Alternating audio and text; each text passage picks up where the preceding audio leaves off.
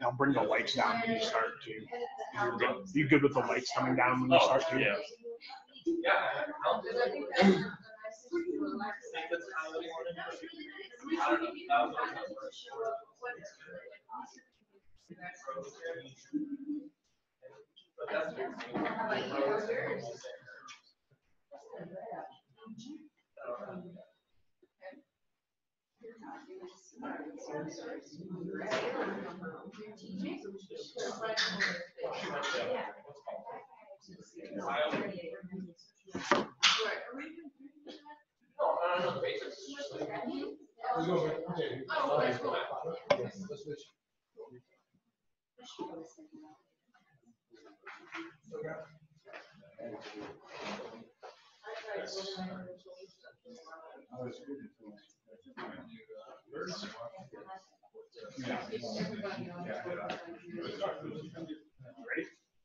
So. All right, good afternoon. Thank you all for coming this week. Glad that we have food here in time. I think that's a real improvement. So our first speaker is Ryan Jones, who's a second-year master's student under Dr. Paula Jones out at the Denver Museum of Nature and Science. Ryan graduated Hope College in 2013 with a BS in biology. He worked for 5 years for the Michigan Department of Natural Resources, and his current work is studying evolutionary biology within arachnid systems, and he's also interested in exploring ecology and ethology within arachnida. So please join me in welcoming Ryan. Thanks. Thank you for the intro. Thanks everyone for coming and for the opportunity to speak. Oh yeah, so what happens in taxonomy is every once in a while you gotta, like all sciences, go back and revise what's already been established. So this is very much what we're doing at the Museum of Nature and Science. So I study camel spiders, which are one of 12 extant groups of arachnids called solifugaes. They are cursorial fossorial, which means that they either run on the ground or they dig a burrow. They are desert adapted. There's very few exceptions that might live in some ecotones within a rainforest system. They're opportunist predators, meaning they're going to eat anything they think they can take down without sufficient injury to themselves. There's over 1,100 described species spread over 12 families. They occur everywhere except for the poles and in the Australo-Pacific Islands. And nobody studies these things because they're hard to catch and they're impossible to breed and keep in a lab setting. So my group is the only active group of researchers in North America. Here's a couple examples from the different families of solifugaes. My favorite is the top middle. That's a hexapod, which is in Africa, called the fuzzy bear camel spider. It's very cute. Those are one of the fossorial types you might find. Some of the kind you would find here in North America are like the top left and up here at the top right. And just to give you guys kind of context of where solifugaes lay in the overall systematic scheme of arachnids, here's a plate of a few historical hypotheses in which how they're related to the other arachnid groups. Previously, they've been more closely associated with pseudoscorpions, and that's kind of moved around a bit over the years when we use different evidence and data. More recently, they're now put as sister groups to things like mites, ticks, hooded tick spiders, and the clade called Tetrapulmonata, which has got spiders, envelopedges, schizomyids, and europhids in it. And then if we include fossil data, we now believe that they are more closely related to mites than anything else, and share a common ancestor with ticks. So the state of North American solifuga taxonomy currently, there are two families here in North America, Ammotrichidae and Arumobatidae. My group is focused on Arumobatidae first. That's divided into two subfamilies encapsulating about 188 described species. They're not all accurate. I'm going to go over that in a bit. And here are the giants in which basically the shoulders I stand upon. So Martin Muma started actively researching with his dissertation published in 1951 from the University of Florida. He basically laid the groundwork for Jack Burkhart to join him as a student in 1962. Jack would continue to work with him up until Muma passed in the late 90s. And he is an active collaborator in our lab. Jack doesn't have a PhD. He just got a master's. He's actually a retired high school teacher. So he doesn't have an official title. However, he has definitely earned his place among the giants when it comes to this very small field. And then Dr. Paula Cushing is the invertebrate curator over at the museum. That's who I work with. And she got suckered into working with this system in 2002 by Jack. Okay. And now here we are. We got our NSF funding finally. After being promised back in February, we got the check cut due to start August 1st. So left to right is Erica Garcia. You might see her around. She's a new PhD student just starting this fall. Jack Burkhart, who's a senior researcher. Warren Savory, who's also a consultant, but also putting together our website, www.solifugae.info. Lance Herrera, our undergrad student at Metropolitan State. Dr. Paula Cushing, Dr. Matthew Graham, who's the co-PI at Eastern Connecticut State University, who's focusing on the biogeography aspect of our grant, and then me. So there's a lot of issues in which we're trying to address when it comes to revising the taxonomy. Like I said before, there comes a time in every field where a new wave of research has to kind of revise or replace the old hypotheses and thoughts of the past based on new methodology. This is no exception. So we're dealing with a lot of poor quality keys and descriptions. Species only known from one sex and one type only, or type only, which means that they were described maybe in 1955, never before or never seen again. And so if we find a species that we're not familiar with, we don't know if it's that species that was described once and not seen again, or if it's something new. Especially if it's a male or a female, we don't know the other sex.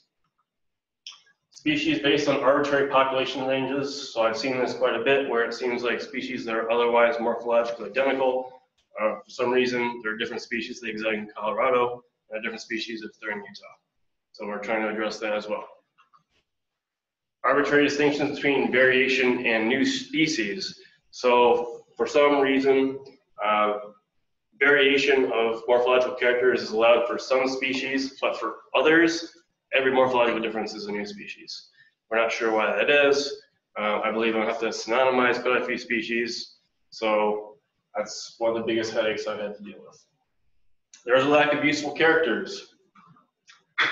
Prolific homoplasy, which is basically another term for convergent evolution. So they kind of converge for the same patterns and teeth, which is what we use quite a bit determining species.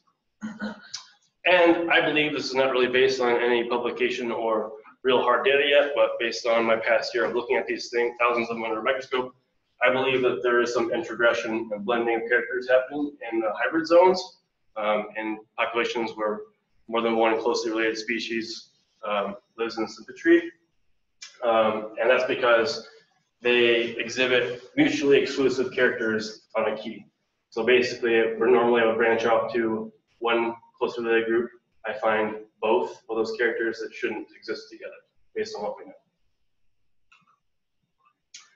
The chelicera, the really powerful jaws, are one of the key things we use in diagnosing species. The one on the left is a male. We know it because it has a straight fixed finger at the top. The male uses that to insert the sperm packet into the female. However, there are exceptions to that rule. There's an entire group in which that fixed finger is curved and has teeth. On the female on the right, you can see the curvature. It also has teeth. These fondal teeth can be diagnostic sometimes, and depending on the group. The orientation of these teeth can be diagnostic, whether they're swept forward, they're triangulate, there's a cleft, whether or not this tooth here is quote unquote in the notch of the principal tooth. That doesn't make sense, does it? And then whether or not there's another separate tooth right here. Sometimes there's accessory teeth up in this fondal notch, and then there's also teeth on the other side of this fixed finger, or moving finger. And ketotaxy, I'll move on, is basically the orientation of the CD around the chelicera. So the CD may be used in sexual pheromone detection, but also used in keeping food particles out of their gullet, so to speak. These are a plate of Procoptidium, so this is basically their cephalothorax. If you think of a spider, it has their ganglia in their head. So they exhibit lots of different color patterns. And in some cases, color can be diagnostic. Otherwise, it can just be wildly variable. So that's something we're trying to figure out for what species are they consistent, what species just are all over the place. These are structured called papillae on the pedipalps. Pedipalps are the foremost appendages. They're raised in the air when they run along the ground to detect vibrations, air movements, and possibly chemicals as well. We believe these play a role in sex hormone detection because they're only prevalent in males. However, it seems sometimes they're there and sometimes they're not, which we're not sure why that is. If a species is supposed to have it and it doesn't, and it morphologically is identical to a species that does have these, we're basically just resort to throw it in as near that most species. So I've had a lot of frustration with these characters in particular, and same with these. And these are Cnidia, modified CD on the underside of the male abdomen. We're not sure what they do. I'm hoping to use SCM to figure out what that is, and maybe some histology as well. And some species can anywhere from 0 to 6. Some species are dead set at 2. Some have even more than that. So this is another one of those characters in where a species can be morphologically identical, but yet they'll vary in just this alone. So it doesn't make sense to me why some species can have a range and some only have one particular number and why that is. So what are we to do? So we're going to try to mix in morphology with DNA, and this was done in 2015 by my advisor et al. So she used mitochondrial nuclear DNA with exemplar species. So she took a handful of representatives, depending on what she could get her hands on, from each species group and genus. And she put it together with a maximum likelihood and Bayesian inference into a majority rule consensus tree. So basically, each node on here is a hypothesis based on how similar those DNA strains are. Something to point out is all of the family or Boddicker is monophyletic, which means they all share the most recent common ancestor. Therobatinae, which is the troublesome subfamily, which is thankfully Erica's problem for PhD because that's a headache, is all sorts of mess. So you can see it's kind of spread out down here. There's one solid group up here and a couple of groupings up here.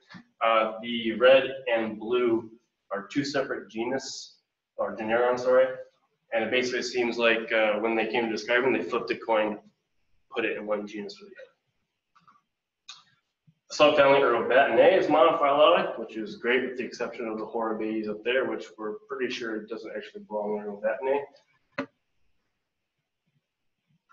And the species group clades, which are mine, Novatus scaber, Palipes, and Palpiciculosis are pretty much monophyletic, except for this clade right here is only in California. Other groups that are in that species group are up here throughout the United States, all the way up to Kansas, Nebraska. So what we're going to be doing now is using ultra-conserved elements, which are, just as they sound, sequences of DNA that are highly conserved over disparate taxa. So we're going to have over 400 plus DNA sequence according to our pilot study. We're going to try to get all urobatid species. We're going to do both males and females. The previous study was based on males only. We're going to try to include specimens that I believe to be in suspected hybrid zones from populations other than those of the type locality, which is where the species was described from. And with this technology, we can use older museum specimens up to a couple decades old. And how UCE works is the DNA flanking around that core UCE region that's conserved is highly variable. So the further you get out, the more variation you get. So the similarity between two species is what's parsimoniously informative. We're also going to be using scan electron microscopy, which I almost wish I had waited later in the semester to do this because we just got the bench in last week to actually look for really small characters that would be diagnostic and more helpful. And of course, we have to go out to the field in order to get all these specimens because we have 188 species to try to collect. We set up these lights in the middle of the desert, Utah, New Mexico, and Arizona, and they come running to these lights, most likely because they're attracted to all the insects that are phototactic. And then we also set up these long-term pitfall traps, which is this is garden fencing with like a glycopropylene traps set up the boxes midway and at the ends. And since I'm coming at the end here, quick story. So we had a stopover in Coconino National Forest. We stayed at the Bonito campground, which is right next to the Sunset Crater, a volcano that erupted about roughly 1,000 years ago. This is what the campground looks like. We had a permit here because we were going to try to collect, but we weren't really expecting to be able to get anything because this is not the right substrate. So as we're there, we're setting up camp, we decided to set up a light on our campsite. Paula turns to me and said, "Hey, I don't really think we're going to catch anything here, do you?" I said, "No." And literally 3 seconds after I say that, I look down and there's this nice huge female at my feet. So we take it back to the museum. We ID it as Genomic barmonis. I look and scan our database and say, okay, where is this usual? This is what traditional, not traditional, but this is what we know Genomic barmonis to look like. Those are all caught by USGS a couple of miles northwest of where we were. Bonito's right there, okay? And these are the ones that we found. Completely different color scheme. So we believe that that is evidence of an ecomorph on the volcanic rock. So we're hoping that is backed up by the DNA, but if that holds true, that would be the first example of such kind of an ecomorph in Arachnida.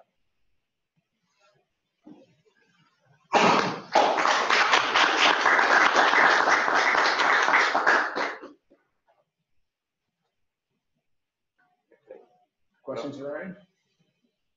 So what was it? You said they were most closely related to mites. Is that what you said? Yes, mites. Yep.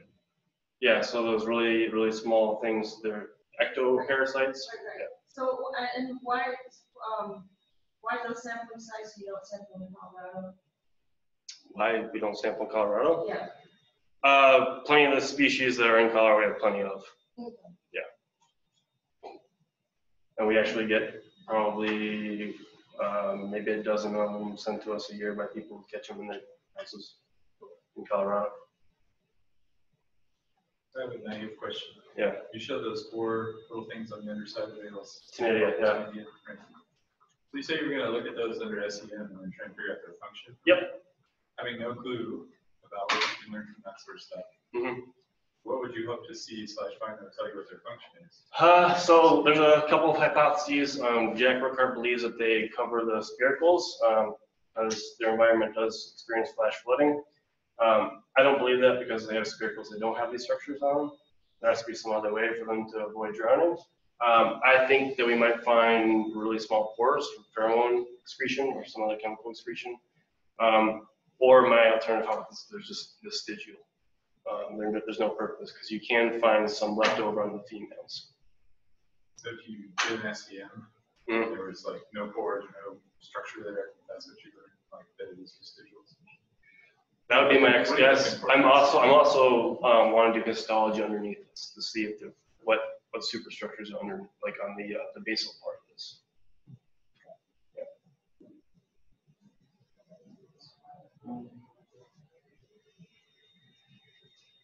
Anything else? Alrighty. Cool. Thanks.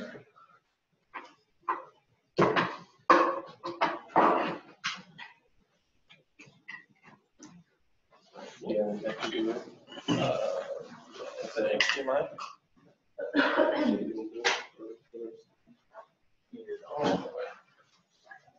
Yes, you didn't check on this beforehand. Oh, I have that. No, but I have one. Oh, shit.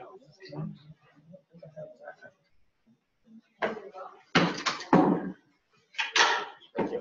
HDMI.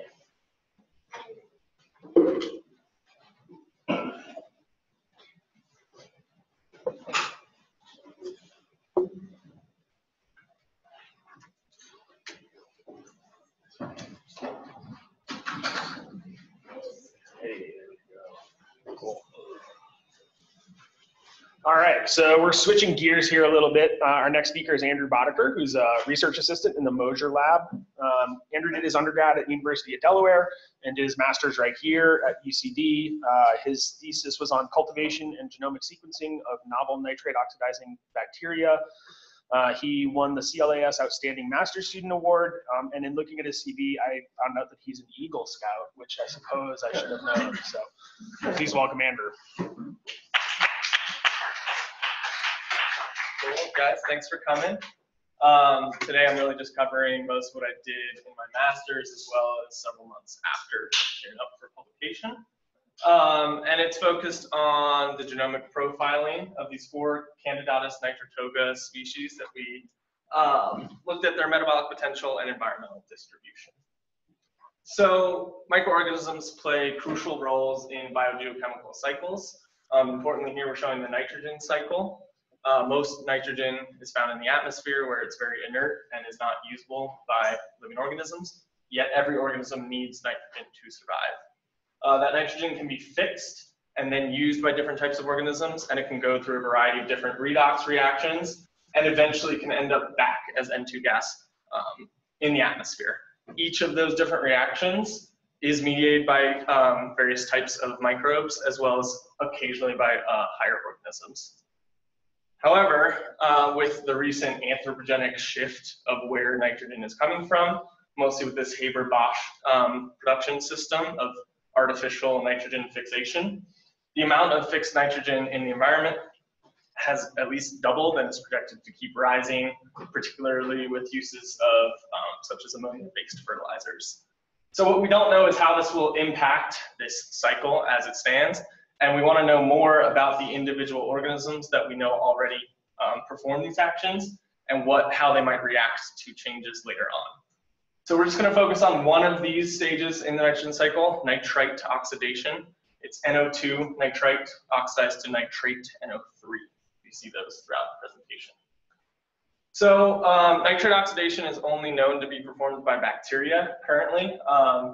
And they're both phylogenetically and physiologically very diverse. They're known NOB as of 2016, fit into at least 4 different phyla, which are very high taxonomic levels, and at least 7 different genera. We focused in this study on freshwater. So the best studied freshwater NOB to date are the Nitrospira and the Nitrobacter, which you'll see throughout this as well. And then we'll talk about the Nitrotoga, which are right here. So in this study, what we did several years ago, went out, collected samples from both water and sediment from around the Denver metro area, including some samples right across the street from Cherry Creek. Brought those back to the lab and put them in a very nutrient-limiting media where nitrite should be the only electron donor available for growth. Meaning we're trying to reduce the number of different species within those cultures as much as we can over the course of years. We measured growth through the consumption of nitrite. We have a colorimetric assay that helps us with that, know when the nitrite has been consumed. And then after about 2 years, we extracted DNA from these enrichment cultures, purified, sequenced, and then went through a process of assembling genomes, focusing in on those nitrite oxidizing bacteria, which we did find, and then spent quite a while on analysis of those genomes. So there's 4 different colors shown here representing 4 different cultures that we had in total. So one of the first steps we took was to look for the 16S ribosomal RNA gene within these 4 organisms, which is very highly conserved across bacteria. And we found that it is most closely related to this Candidatus genus Nitrotoga, Candidatus meaning candidate, because there, up until recently, had been no confirmed isolates of anything from this genus. So you don't need to see the individual nodes on this phylogenetic tree, but our cultures are highlighted in blue, and then in yellow, there were 4 other previous enrichment cultures that had been found throughout literature, dating back only to 2007 when the genus was first described. So we knew that there was potential for these organisms, but there were no available genome sequences and no descriptions of the organisms as a whole. So with that in mind, we started comparing within these 4 organisms that we found, labeled by site up here. And here in the unhighlighted cells of this table, we're showing the average nucleotide identity of genome against genome comparisons, which is basically a way to line up the whole genomes and try to find how similar they are. All of these were between low 90% and mid 85%, you know. And the currently accepted threshold for ANI and microbial speciation is 95%. All of these fall below that threshold. So we were proposing that these represent 4 unique species within this genus. Over here we have the average amino acid identity, which is slightly higher based on the conservation of amino acids versus DNA. So not only did we look to see how identical they were across the whole genome, we formed this pan genome of predicted coding sequences within each of those 4 genome sequences. So these were formed into protein clusters, PCs here. 1,800 of those protein clusters were found in all 4 of those genomes based on homology. And an additional 2,200 were found either alone in a single genome, like here, or shared between 2 to 3 of the different genomes. So we know that they are have actual unique coding sequences within each one, which could perform some different functions. However, we didn't find any key metabolic genes within these 2,200 protein clusters. Most of those actually did not have a known function, and others included various defense mechanisms or transporters. But most of the key metabolic genes are found as expected within this core genome. One of which we focused on, the nitrite oxidoreductase protein, is the key enzyme for nitrite oxidation. And it was known to be found in 2 different forms. One in which it's the alpha subunit, which is thought to be where the reaction actually takes place, is facing either the periplasm or facing into the cytoplasm.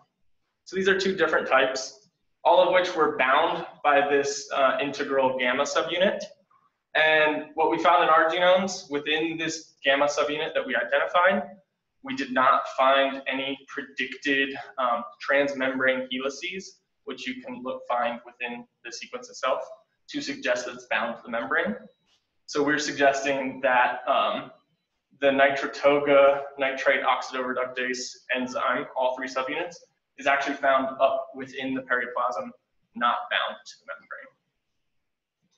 And that's unique because this NXR protein is actually extremely phylogenetically diverse, and we've just added to that quite a bit more. So down here, I know you can't read these too closely, but in blue, we're showing the cytoplasmic facing NXRE subunits, and in pink right here are those periplasmic facing ones. However, this phylogenetic distance is huge. This is a whole family of enzymes we're showing here, some of which in the middle actually perform entirely different functions in entirely different organisms, meaning this NXR is more closely related to this enzyme that does a different function than it is to this NXR, which theoretically does the same function. So huge phylogenetic distance here, and then our 4 Nitrotoga sequences are in red right here, which is additionally still very far removed from this cluster in pink. Took it a little bit further to look for conserved binding sequences within that protein sequence, conserved residues, I should say, for nitrite or nitrate binding. We found 4 of the 5 sequences, amino acid residues in light blue here were conserved, and that 5th one is found to be variable between even other described NXR proteins. So this was enough to suggest an alternative evolutionary trajectory of this nitrite oxidoreductase from these periplasmic ones. There's some evidence to suggest that there might have been a horizontal gene transfer long time ago, maybe from here over to somewhere within this tree, leading to different variations, but we don't know that for sure. So we also saw these results were confirmed by another group that published right around the same time. Here we've highlighted the NXR. They show it actually in the periplasm soluble. As well, there were plenty of other things going on within these cells that we took a deeper dive into, including different electron transport systems that suggest metabolisms other than just nitrite oxidation. which would be important for ecophysiology. We don't know if they're actually using nitrite all the time, if they have other metabolisms available. So here on the top, we're just showing more classic aerobic nitrite oxidation, in which here in orange is the NXR, oxidizing nitrite to nitrate. And then the green 4 is the terminal oxidase. Those are the two you'll need to keep track of here. So they can gain energy just by oxidizing nitrite. There's also evidence to support aerobic metabolisms with other electron donors, including potentially organic carbon sources. If they can bring organic carbon into the cell, all the genes necessary for breakdown of organic carbon are present within the genome, but we don't know if they're actually performing this or not. Similarly, anaerobic respiration is theoretically possible with the NXR operating in reverse, reducing nitrate back to nitrite. And there's evidence to suggest that as well. And then finally, we found some sulfur electron transporters, so they could theoretically grow on some reduced sulfur compounds additionally. So we know now that they have a fairly diverse metabolism, as well as a novel form of this nitrate oxidoreductase protein. But we also wanted to know, are these present within the environment from which we got the samples to begin with? So this is part of another master's student work in which there were 40 different samples across both Bear Creek and Cherry Creek from water and sediment samples. And we looked for Nitrotoga-like sequences, or OTUs as they're said here, in each of those samples. We found more in the water, which is on the left here, than we did in the sediment, but we identified Nitrotoga-like sequences in 85% of the total samples, and they were more relatively abundant than other forms of nitrate oxidizers in 21% of those samples. So we do know they are present within the Denver area. And then we wanted to look on a larger scale. So this, we looked for Nitrotoga-like sequences within studies that are deposited into this SRA database. This is a huge database for a collection of raw sequencing data from around the world. And we used an online tool that will query each of those studies in which 16S ribosomal RNA amplicon sequencing was used. So these are all based on 16S identities. And we queried, I think it was 183,000 unique samples. 2,400 of those had at least 100 reads that aligned with these Nitrotoga sequences, which is what we're plotting here. And those broke down into a variety of different environments. Up here, you're seeing the percent of total environments that are plotted. So for the activated sludge, which is the first one, there were 144 unique samples here that surmised about 15% of all activated sludge samples available within the database. So we saw quite a bit in activated sludge, wastewater. Freshwater was big with 500 unique samples, with about 10% of all freshwater sampled being included. And then many of them fell into this other category because all of this data is entered manually by different researchers. So getting the exact environment from which it came can be difficult. But we did show they're also not prevalent in marine systems. We didn't find, there were 6 samples that had reads from marine systems. And with that, we have some associated metadata, including geographic location. This is about 900 of those 2,400. And we did find that they were spread across the globe, including in the northern and southern regions. There's some down here in Antarctica, as well as up in Siberia, which is actually where the first Nitrotoga enrichment came from.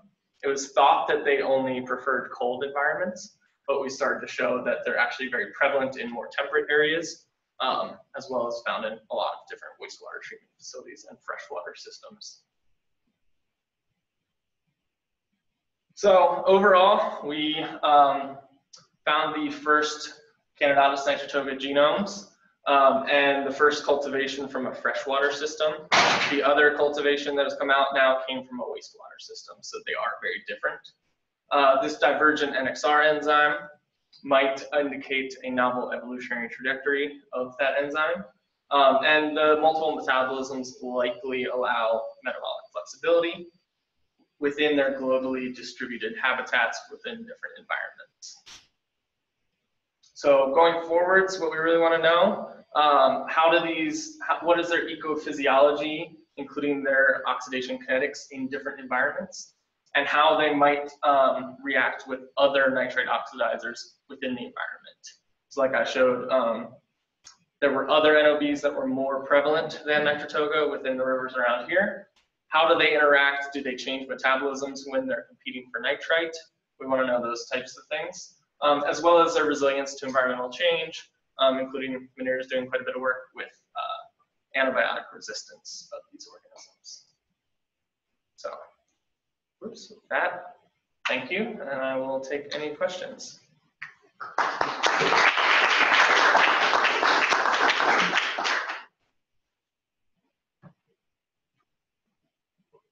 Awesome. Sure. One of them is if you just go back to one of your beginning slides where you were setting up the context. Keep going. There was a plot on the left that had kind of stacked that right there. Mm-hmm. So you referred to this as a very specific, you had a name for it on the left? What was it? Teragrams per year? Oh, fixed nitrogen. No, it was. Oh, yeah. And then you characterized the increase as something that's artificial. Is that right? Yes. What does it mean, artificial? Anthropogenic, it's fixed by humans. So implying that humans are non-natural? No, it is I mean, aren't all these microbes doing the same thing? Yes. These around for the benefit. So why are we different? Because the industrial scale of which is being used is matching, if not doubling, what's being produced. So there's a rate over a finite time horizon, but if you go back far enough, we can expect to see something similar in the microbe world. You mean a point in time in which there was something? I'm having fun because Yeah. sort of not asking questions. And it's fun to think about it. It sets up the actual question that I wanted to get at, which is sort of been, it doesn't trouble me at all. It's just been something I'm curious about, especially since, Chris and Annika arrived here, and that has to do with using genomes to describe species or species-like things. Yeah. You're taking little snippets of sequences and you're trying to match them up in a way that is really unique, right? It's different from how we sort of characterize and classify higher-level organisms. Right. So I'm wondering if you can work through on the cuff, on the fly, kind of a nice analog of what you might be doing if you were to sample a collection of higher organisms, say, at the university or in a place or whatever, but mimic the process by which you're sampling and describing the microbiota, or apply the same process to higher level organisms collection in a community. You're talking in terms of speciation? Species characterization, process characterization, traits, all these things that you described. Yeah, so we look. You do that higher organisms. I understand what you did really well. You did a great job presenting all this. But what I want you to do is tell us how it would play out if you were talking about higher level organisms that we typically recognize more traditionally as species based on behaviors and ratings. Okay, so let's say at a higher level, you would look for different characteristics. We focus mostly on metabolism because they don't have as many physical characteristics. But we look to see how they might behave differently in different environments, whether their capabilities, not whether they are actually using them or not in this case. And trying to think of a better way to answer that. So you use genomic data. Yeah. And you're just looking at patterns in those strands. Yes. And typically you're characterizing like a colony from one sample or something, right? In this case, yeah. Yeah. So if you were to have a community of, let's say, birds and mammals and fishes, all in the same place, you might take and grind them all up and then mix everything and then pull out some of the genetic material and sequence it? Yeah, you can do that. I mean, is that effectively what you're doing? Yeah, like within the cultures that we have in the lab, there are multiple organisms present. We focused on one of those organisms. There are genomes for the other organisms as well. But that was in the assembly process. Yeah. So you're just differentiating between organisms based on what % similarity or difference? In terms of differentiating, it looks at the GC content of the organisms as well as the prevalence. You can stack up reads to get a coverage estimate. And So like, okay, how do you sorry. define a species? Oh, okay, yeah, no, that's a dangerous topic, especially in microbiology. People are arguing about this currently. Those thresholds I mentioned are arbitrary and selected by a group of people that used information from known species that were described a while ago. And they found that 95%, that cutoff I provided, just discriminated most species, not all. You're talking like you don't believe that. Is that It's not a catch-all. It doesn't apply equally to all groups of organisms. That was shown within genre. It can change. Some genre are more highly conserved than others. Yet, going back in history, when people would just name a species based on different metabolic characteristics, they were using that as their guide. Yeah, so what I'm wondering is if you took the same approach for a higher level organism, what number of species would you have? It would be bigger? Tons. Yeah. Yes, absolutely. Smaller. Yeah, you'd have orders of magnitude larger is what I would guess. I don't know. This is all rhetorical stuff. It's interesting to me. Right. Conceptualizing bits and pieces of processes and systems. Seems like. Within this enrichment culture, yes. But the genomes are estimated to be near complete, if that makes sense. What does that mean? Meaning we look for certain genes that are known to be conserved within a group of organisms, upwards of 400 different genes. And within these genomes, there's maybe one missing. How do they know? Based on other organisms within the genus. How is the organism defined? Usually by 16S rRNA. Yeah. Right. The other thing in this is like micro-strated genes are out all the time. Right? Yeah. So the unit selection isn't just, so just kind of different from organisms. You could swap large chunks of genome between two quote-unquote species. Are they different species or are they different species? Yeah, You lump them all together. that's the question. Yeah. Right. Now, like E. coli is a great example. They can have ranges within like 70% this average nucleotide identity, but they're still E. coli. They're very good at swapping large portions of their genome. But that does not apply necessarily to all groups of organisms either.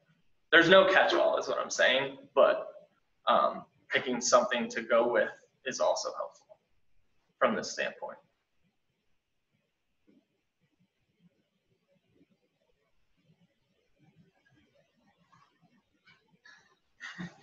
Just gonna follow that one up. Sorry. Sorry. I'm sorry.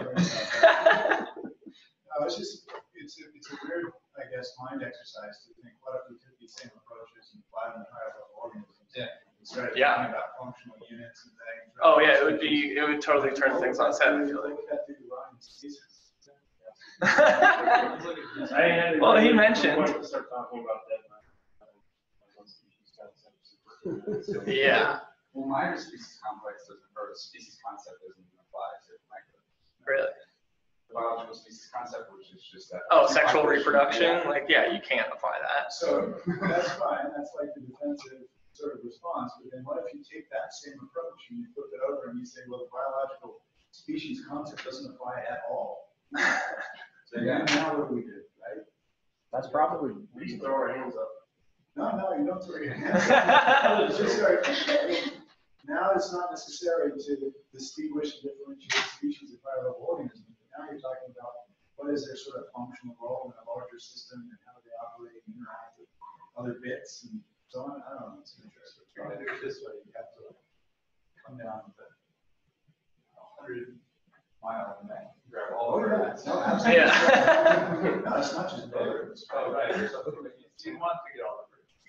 You want to But enrich they're them. getting trees as well, and Enrich it. the worms, and all these other things that we call species. Right?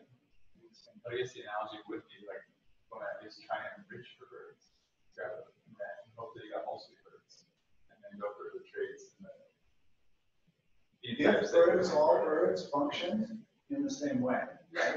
But occasionally you have mammals that are functioning as birds, Yeah, birds that are functioning But as that's the worms. closest to enrichment, right? And yeah, he's going for just things that are, doing nitrite oxidation. By trying to enrich from that otherwise equally complex. Whole bunch of other things.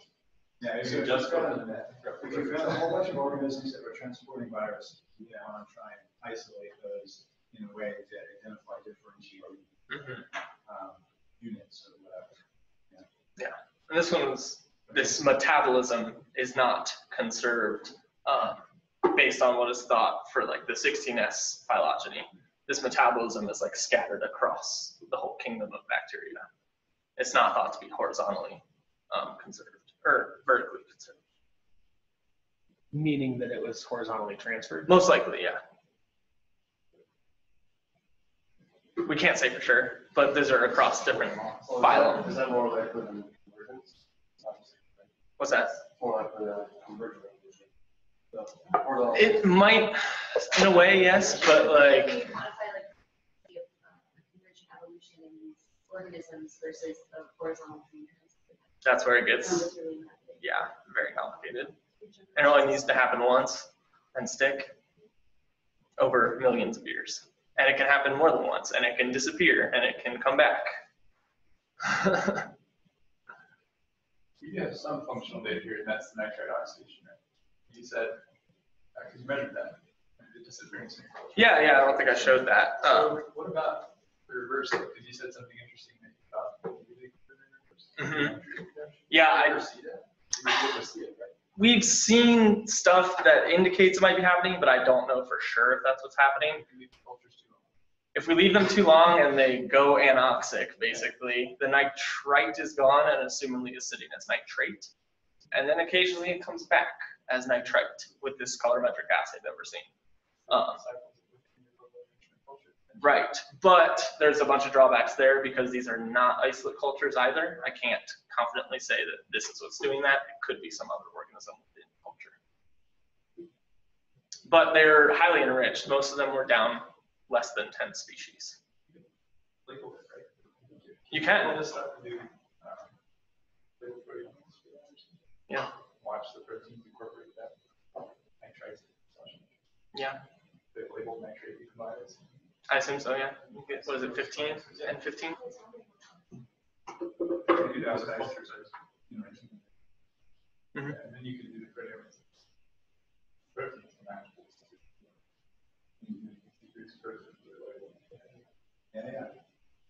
Yeah, but there's no guarantee, like I said, other organisms aren't. This is the only source of nitrogen in the media too. So it's assuming that those other organisms are taking some of that nitrate.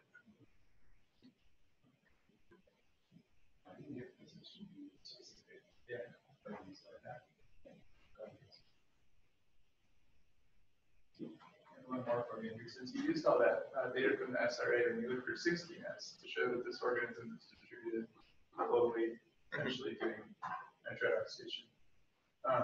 But that's all from shotgun metagenomic data. Why not just look for the enzymes since it was so phylogenetically diverse and treated from everything else? What, in like MGRAST or just? In the NCBI? SRA, right? I don't know if the tool you used Oh, is okay. 16S Yeah. phylogenetic marker, but why not look at the functional function? You just told us that this function is not. Actually, we don't know, right? If the whole Candidatus monophyllite group there is doing nitrite oxidation. As far as I know, yes, but that's with the Those are 5. mostly just 16S, right? They Yeah. don't actually characterize Correct. cultures since you guys have the first genomes. Right. So instead of looking for the similar organisms, why not look at the trait itself? That's a good idea. It's transferred around. Can you do that with the tool that you described? No, the tool we use, the online tool, is 16S only. It's gone through and characterized, pulled out SRAs that are 16S. So you can sub-select those. however many was 900 Mhm. thousands. I don't know how many were. How many did you Oh, find? it's up to 270,000 now. But how many did you find your 60? 2,400. Yeah, so you could pull those 2,400 and just look for that enzyme. But these are usually just 16S studies that are positive in SRA, not metagenome sequences. Oh, I thought those were shotgun.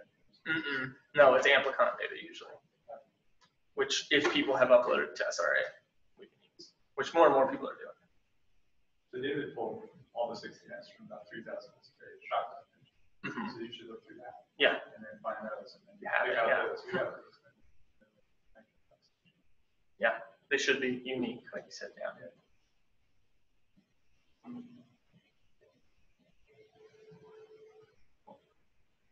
Awesome. Thank you.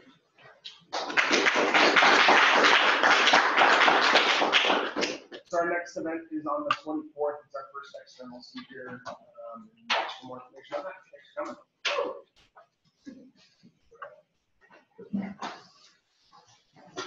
Give me a sandwich. You want to turn this off?